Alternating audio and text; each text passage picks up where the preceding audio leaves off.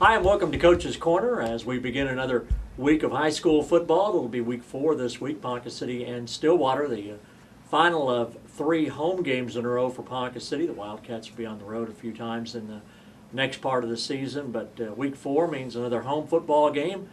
And Coach, although you haven't been part of a Ponca City Stillwater per se rivalry game so far, I'm sure that fans and players and other coaches have told you that this is a pretty special time, a special week and a special game. Yeah, I mean, just being just so close in proximity, and the towns through the years have had great battles and such, so it's fun to be a part of a rivalry game. Compare it for us. You played for Edmond Santa Fe High School. Who was the big rival when you were in high school? Well, I mean, when I was in high school, we were 5A and the other 2 were 6A, so we didn't cross over yet and play each other. As far as close to the rivalry, McGinnis, we played them that year. They were talking some trash and stuff, and they turned into a kind of a rivalry there. Maybe not a city type thing like we have here. So when I coached at Memorial, the North and Santa Fe games were big games. Yeah. When you were at Springdale, who was the big rival? Springdale Harbor. Okay. It's another crosstown school in Fayetteville. Fayetteville was also a big rival. Big crowds, lots of animosity as you approach the game, that type of thing. And absolutely. This Stillwater Ponca City game, not only is it, Coach, a big rivalry game, but the added importance of week 4, which means district play begins too. It's fine. I mean, our ultimate goal is to make the playoffs, and even though we've started off in a little rough patch as far as not winning a game yet, those games do not really affect what our ultimate goal is, and that's to make the playoffs. That starts this week. I know that you've reviewed the ball game on Friday night against Shawnee, where what a start. We get out 14-0, and it looks like we're on our way to a big victory, and somehow in there Shawnee scored some points, and we got a couple of great field goals by Andrew Lesnick. Let's say that. I mean, if nothing else came out of that ball game, Coach, you have to be sky high with confidence if you need a field goal. Yeah, well, that's one of the better things we executed all night as far as consistently. That's impressive. I mean, I think 26 and 34, something like that, yard field goals. And for a high school kid, that is impressive. And they were not in the middle of the field. They were on hashes. And just to be able to get the snap, the hold, the protection on there that far off, and then get it done between and it looked they were both healthy kicks. Right. So, I mean, that is important. That does give me some confidence when we need points now. But obviously, breaking down the game, we had trouble stopping them from about mid-second quarter on, and defensively, and just really their quarterback run game, and we just we've been playing such great defense for really 2.5 ball games, I think, overall, and. Then offensively, we drove all we wanted to, almost every series all night in between the field, and then just mis-executed on some small things that we look back on. There were some real small things. I'm talking about some communication factors from sideline to huddle. That really cost us down inside the red zone, and so if we get those cleaned up, that outcome's different if we execute a little bit better down there. And we talk about it, it's great to have field goals, but this was a ball game where you needed some touchdowns. And so, those field goals were great, but boy, you just had a feeling that we needed another score. We needed another big touchdown. And, both teams made big plays. Both teams had opportunities. We got down there close, and then they pushed us back. We got a penalty and ultimately had to kick the field goal. It's one of those games, I'm sure, where you look at it and go, if a play or two were different, we might have been able to score a touchdown where we had to settle for field goals. Yeah, I mean, it's been rough, and, coaching profession, it's rough when you analyze a game. You blame a lot. There could have been a couple different play calls. I've been beating myself up about a couple, maybe possibly some different pass plays could have been called different, or could have been called than when we ran it. But, we got down the field running the ball, and we had just, we just miscommunicated on some things and didn't execute like we had a couple plays earlier on the same play. So, but yeah, we can't do it. Can't have holding penalties. Can't fumble snap. On a critical third down, you can't. You just can't do. Can't get 10 a holding penalty.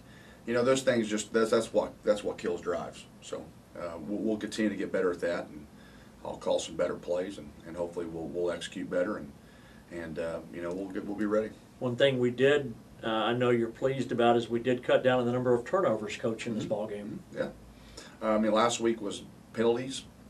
We improved there, and then this week was turnovers. So really, we had one interception, and that I don't think we even had a fumble. That was it. No. Yeah. So that is better. That was better. Still like to go out and no turnovers, but yeah, that was a better production. Coach, the team you play this Friday, it's an emotional game for everybody. Stillwater's 2-1. Tell me about their ball club. Good, well coached. Tucker Barnard does a great job at Stillwater, and it shows with his players. The difference in the talent level's not too much difference between Ponca and Stillwater. Just Tucker's got a good program going on there, and you can tell it's well organized. The kids are coached well, and they're coming off 2-1 with one of their wins beating Midwest City, and and then their only loss came at Mustang, which is always probably a tough place to play at. So they're going to be a tough challenge. Right.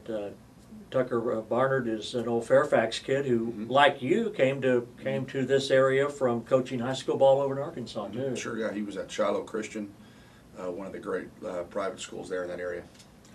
I would imagine that coming off of a loss and beginning district play, it's going to be tough. But I would think Stillwater comes at a good time for your team, though, because sometimes if it's not a game that would get their attention, you might have some thoughts about practice. But one thing that will get our boys motivated is the thought of playing across from that gold and blue. So I would imagine it's going to be a pretty positive week of practice this week. Sure. Yeah. When you have won a game, each week is a, you're like, man, you want to keep the guys, morale level up as much as possible, and that gets to be difficult, at times when you're struggling. But you're right. A rivalry game like Stillwater couldn't come at a better time. It should be a natural excitement for it. Not only because it's our first district game, because really we're preaching 0-0. Our goal is to make the playoffs, and then the other games did not affect that goal. So it starts 0-0 right here, and then plus being the traditional rival also adds some flavor to it. So. Yeah, you're right. Kids should be a problem getting the kids amped up for practice. If you were 3-0 right now, you'd still probably be saying the same thing that you just told me too. Yeah, if we were 3-0, I'd still be saying 0-0. That's correct. Absolutely. And there's many sports stories that teams had great Septembers and did not make the playoffs. Or just only won 3 games the rest of the year after that. There's plenty of stories, and there's also the other side. I know the coach I was under at Springdale, the school he was at before, he literally went 0-5 and made the playoffs, went to the state finals. Like I do, the level of competition has a lot to do with your record. If Josh Allen eventually wants to be 3-0, you can schedule 3-0, but that may not help you very much when you get to district. You mentioned something really interesting that I picked up on just now, the talent level, and you said doesn't look like. Stillwater may have a better record. They may have a little more talent, but the talent levels between Sapulpa, Stillwater, Ponca, Enid, Bartlesville, I think they're all pretty close. It's who makes plays, and so that being said, you can be 3-0, 0-3, but the talent level still is going to be pretty close. And on our home field, if we just make a few more plays, we can win the ball game. That's why we tell our guys just keep staying with it. It could turn it any week. And then you win one, and then pretty soon it could spiral into something bigger, than that, and some multiple wins. So we just got to stay patient, keep getting better at our fundamentals. We're restructuring our practice. We're locking in. We went down our roster. We're locking in most of our guys to one side of the football, and we're going to restructure our practice to get more individual and group time. Because it's just been so rushed trying to divide up both ways. And so I think our quality on execution could improve because of that. You've got some boys going both ways. You're going to try to eliminate some of that as we get deeper into the season now. Well, we just a lot of things you saw in the Shawnee game is possibly a lack of practice time at one position. And I think if you look at all the good programs organizationally, usually try to do that. When you think about it, if one guy has one less thing to learn and can spend more time at that certain position, he will eventually execute better. It's going to be a great week, Coach. Stillwater coming to town Friday night. Wildcats looking for a district win, 7:30 at Sullivan Stadium. It'll be a great night, a great ball game. We hope to see you there. For Coach Allen, Phil Turney, Coach's Corner. Thank you.